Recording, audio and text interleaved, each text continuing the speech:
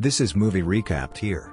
In this video, I will recap one of the romantic movies from 1967, titled Belle De Jour. So without further ado, let's get started. The film begins with a husband named Pierre Cerizzi and his wife Séverine riding in a cart somewhere. Pierre suddenly begins arguing with his wife and orders the driver to stop the cart. When the cart comes to a halt, Pierre drags his wife out, but she refuses to get off.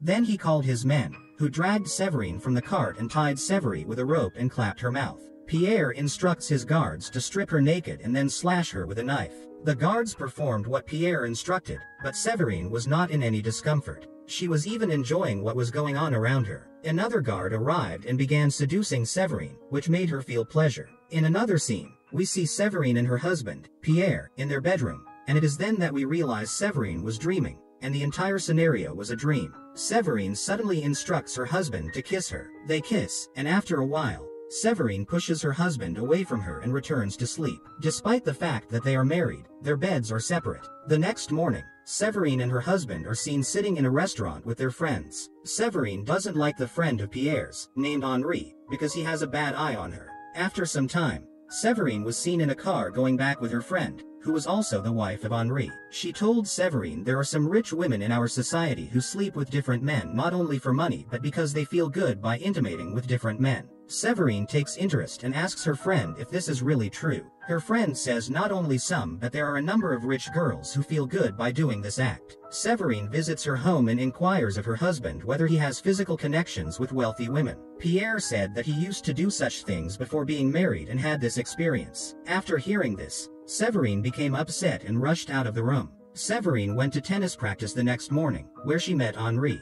Séverine decided to go to the address that Henri had given him the next day after overthinking it. When she arrived there, she was welcomed by a lady named Madame Anais, who was in charge of that location. Anais describes the norms and surroundings of this place. A variety of guys come here, and you must deal with them all. Séverine informs Anais that she cannot come at night, but only at noon, and that she must leave by 5 p.m. After saying this, Séverine returned. Before returning home, Séverine goes to the hospital to meet her husband Pierre, as he is a doctor. She asked her husband to go somewhere out with her today, but Pierre refused by saying he had a lot of patients today. After hearing this, Séverine returns to Madame Anais.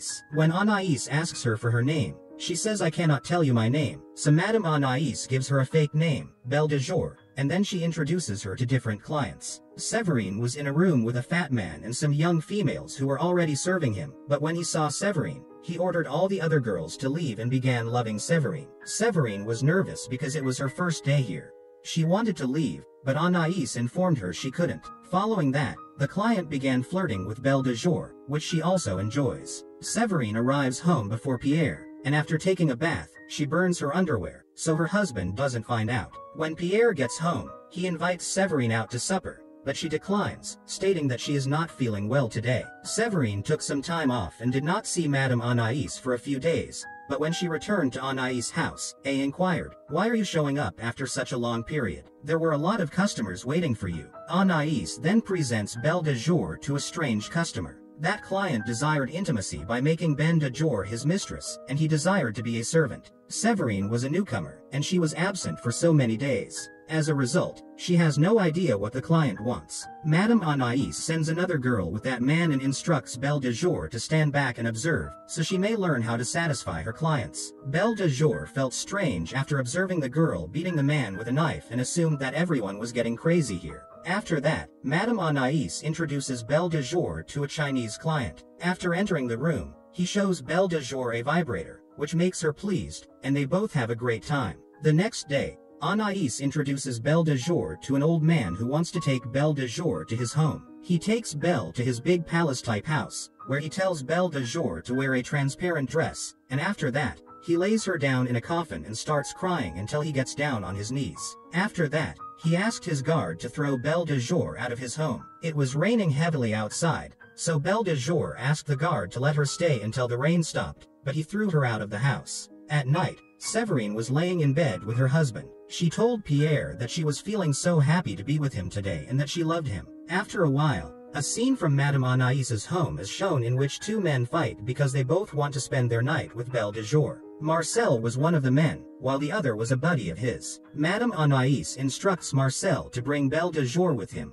but his friend argues he saw Belle De Jour first and has the right to take her, but Anais replies let Marcel take Belle De Jour. When Marcel and Belle De Jour spend the night together, Marcel declares his love for her, and Belle De Jour begins to like Marcel as well. The next day, Pierre takes Séverine somewhere for a vacation, but Séverine is not really enjoying the vacation with Pierre as she misses Anaïs's house and Marcel. Marcel, on the other hand, is concerned about Belle De Jour's absence because he cannot wait any longer to spend time with Belle De Jour. Marcel calls Madame Anaïs and asks her if Belle De Jour came back. Anaïs tells Marcel that she is back now. After hearing this, Marcel ran to Madame Ave's house and asked Belle De Jour about her absence. She tells him everything about her husband, but Marcel tells her that she is mine, and I cannot see you with any other man. Belle De Jour tells him if I was not present, you can enjoy it with other girls here, but Marcel said he couldn't spend time with other girls because he likes her. Marcel and Belle De Jour start intimating together, and after that, Marcel asks Belle De Jour to stay here tonight, but Belle De Jour refuses by saying that she loves her husband and she cannot betray him. One day, when Séverine was at Madame Anaïs's place, Henri came there and took Séverine with him into a room. Séverine becomes shocked to see Henri there and asks him not to tell Pierre anything to Pierre. She also said if he wanted to do anything with her, she is ready, but Henri refused and says that he liked Séverine from the start, but now after watching her doing this bad thing he does not like her anymore. He also tells Séverine that he will not tell anything to her husband. Henri then left, making Séverine feel ashamed. Séverine informs Madame Anaïs that she will be unable to work here any longer. Madame Anaïs tries to manipulate her by asking if she has any problems she can tell her about, as well as wanting to have her phone number and address, but Séverine refuses because she knows that if she tells Madame Anaïs about her address, she will never let her go. Séverine went back to her house. On the other hand, Marcel sends one of his friends to follow Séverine and note where she lives. His friend follows her to her home and notes her address. After some days, Marcel comes to meet Séverine and, after watching her pictures with her husband Pierre,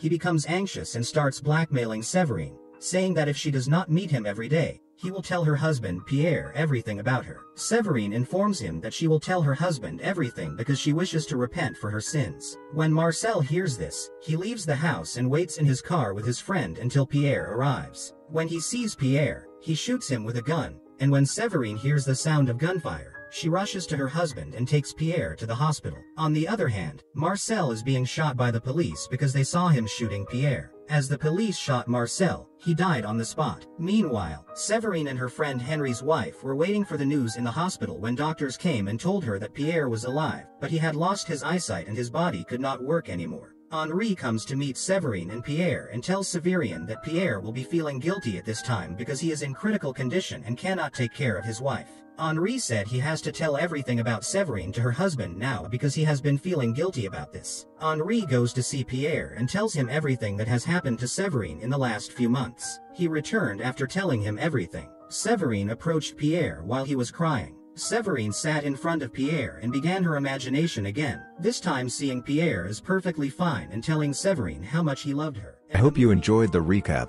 Check out our channel for more videos like these. Don't forget to like the video. Subscribe to our channel and comment on how you found the video. See you soon.